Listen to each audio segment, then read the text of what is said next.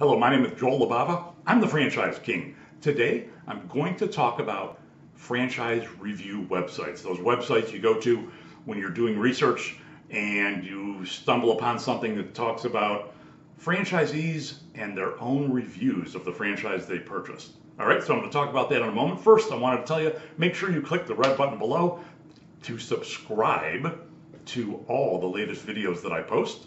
And click the bell if you want to get notified immediately when I post a YouTube video like the one you are watching now. Anyway, as I said, I'm the Franchise King, Joel Libava. First of all, I want to tell you this.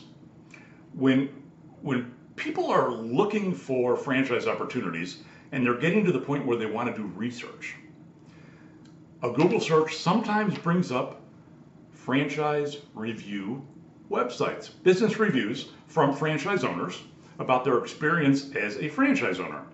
Now, I need to tell you that a lot of really good franchisors, including some that I know, are listed on some of these franchise review websites.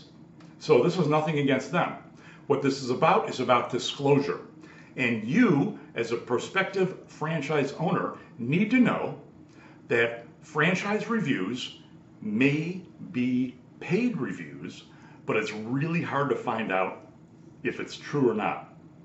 I encourage any website that does franchise reviews to put a disclosure in stating if money changes hands. Because if you'll notice, a lot of the franchise review websites, there's no advertising except from franchisors that, interestingly enough, have reviews.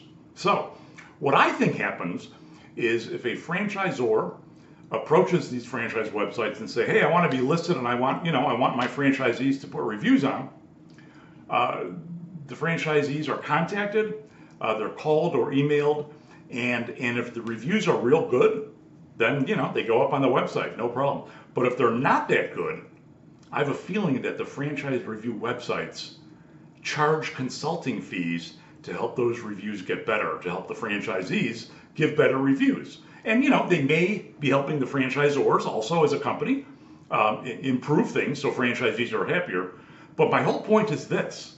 If you go to a franchise review website and read reviews, I have a funny feeling that the reviews are paid for the most part, except they're not disclosed.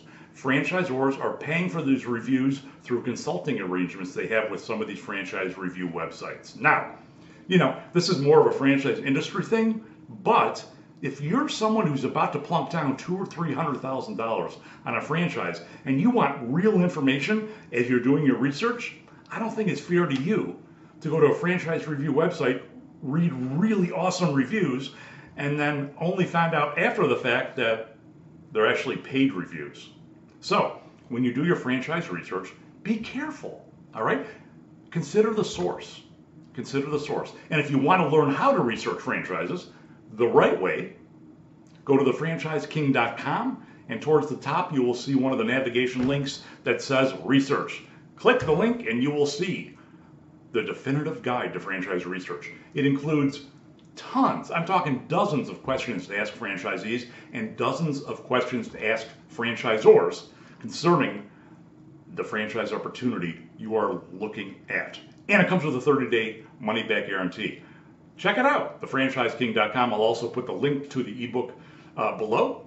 Anyway, the bottom line, be careful as you do your research. Consider the source, because things aren't always as they seem. I'm the Franchise King, Joel Libava. Thanks for watching. And as I said, remember, things aren't always as they seem, right?